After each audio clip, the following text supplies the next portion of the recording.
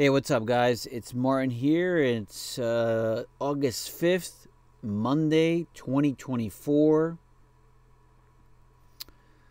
And I wanted to do a little update regarding earthquake activity. It's about almost 10 o'clock p.m. here in Iceland in the Reykjanes Peninsula. So this is kind of like an end-of-day earthquake update.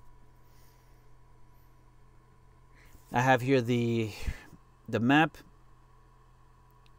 from favori.is. This is 6 hours in time range. So let's zoom in into the Reykjanes Peninsula and check out what we have. There's a few clusters of quakes. I would say these are three sectional areas where the clusters are located. We see two quakes happening west of Grandavik, southwest of Grandavik, near more of the peninsula, the coast area, under 1 magnitude. And then we see the middle cluster of quakes, which are pretty much in the Grandavik area between Route 43. So there's a few on one side and a few on the other, mostly in the areas of the last eruption, but maybe 1, 2 in the 1 magnitude. Everything else is under 1 magnitude. So here, let's just check this one out.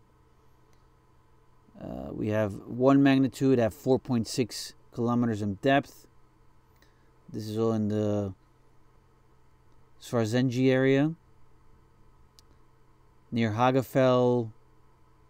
There's more near the between Seilingarfell and stora-skogfell. So there's a lot of activity happen here, but again, it's very mild quakes. As we can see, another one here, 0.12 magnitude, 3.2 kilometers in depth. Here's a 0.5 magnitude at 5.2 kilometers in depth. This is more closer to stora-skogfell.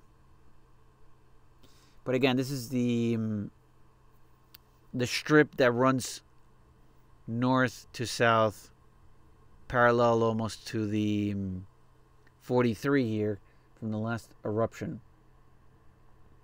And then there's a third cluster, more towards the Fragadarsfjall, where we had the initial 3 eruptions earlier in the eruption cycle, in the life cycle of the eruption back in 2021. As you can see, a cluster here of quakes, and most of them are under 1 magnitude. So for instance, here's one 0.55 at 9 kilometers. Here's one at 0.8 magnitude at almost 7 kilometers. So it's been quite soft and slowly in the earthquake tremor department. Nothing crazy, nothing to brag about, nothing to say, oh, there's something going on. Things have been just slowly happening. I wanted to do a live stream today, but weather conditions here are not good. It's been raining all day.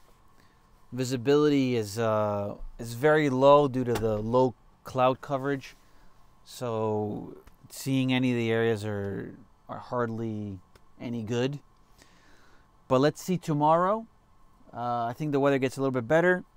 Perhaps we can get a live stream and scan some of the area here with the drone, which always helps. But for now, I'll just leave you with this map. I'll put it in the description. I'll put the link, and you can check it yourself. Take care.